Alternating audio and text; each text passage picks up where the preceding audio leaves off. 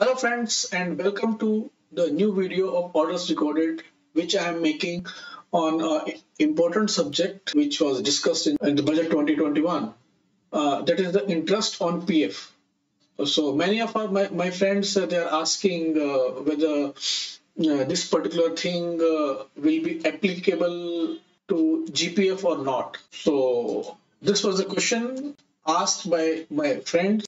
I want to share, you can say it a bad news, but this is what CBDT chairman said, that PF tax ceiling will be applicable to GPF as well. So before we go into how to save the tax, we must know how the interest on GPF calculated. So let me show you how it is calculated with a calculation sheet, and then we'll be discussing how to save tax. So this is that calculation sheet. I am presuming that at the start of the year, the financial year, you have in your account around 25 lakh rupees. This I am presuming. So this particular amount will be in your GPF account for 12 months because it is available at the start of the financial year. Now, if you contribute 20,000 rupees in the month of April, so this amount will be available in your GPF account for 12 months again.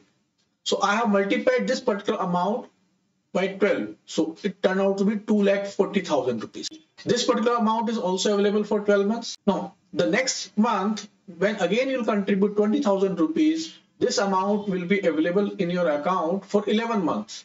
So the effective amount would be 2,20,000.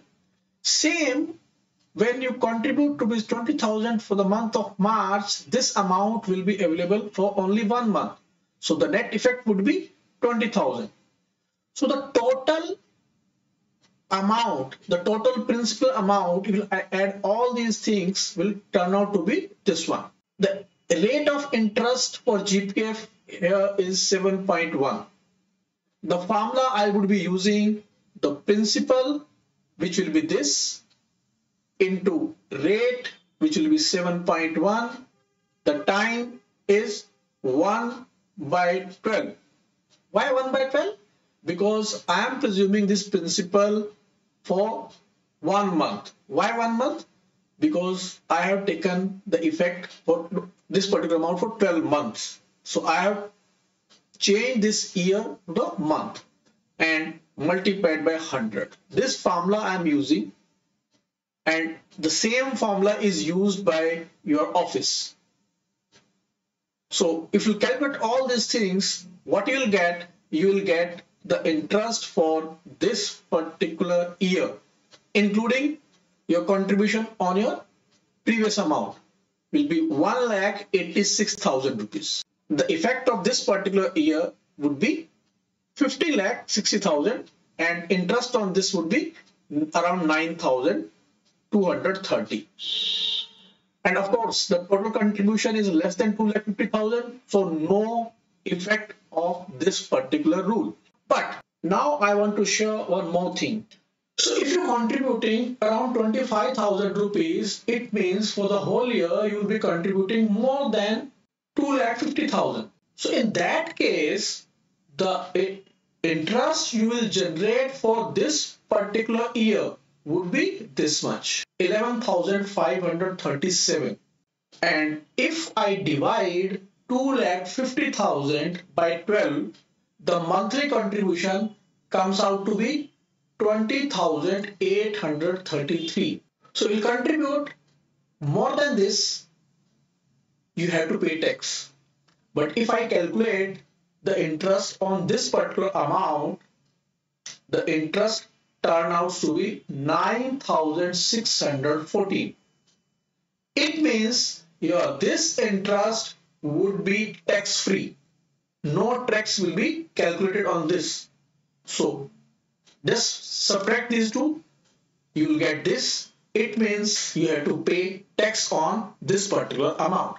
So this is the whole calculation, how the interest tax will be calculated. It is with the same principle, the interest on your saving bank account. So now question arises, how to save taxes. So now you have already seen how the interest is calculated and what is the maximum ceiling, how much tax you have to pay on excess amount which will contribute to your GPF account. The question is how to save tax. So for that, I would suggest that you should start investing in NPS. Even if you are covered with GPF, you can invest in NPS as a citizen. In which tier you have to contribute? You have to contribute in tier 1. How much you can contribute? You can contribute around 50,000 rupees. And how you will get benefit? You will get additional benefit under 80CCD 1B. It is in addition to your amount of 1,50,000 which you contribute under 80C. So if you contribute in NPS, you will get additional benefit of rupees 50,000. You have to invest rupees 50,000. So this is how you can save your tax. So this is all about this particular video, and thank you for watching this video. Thank you very much.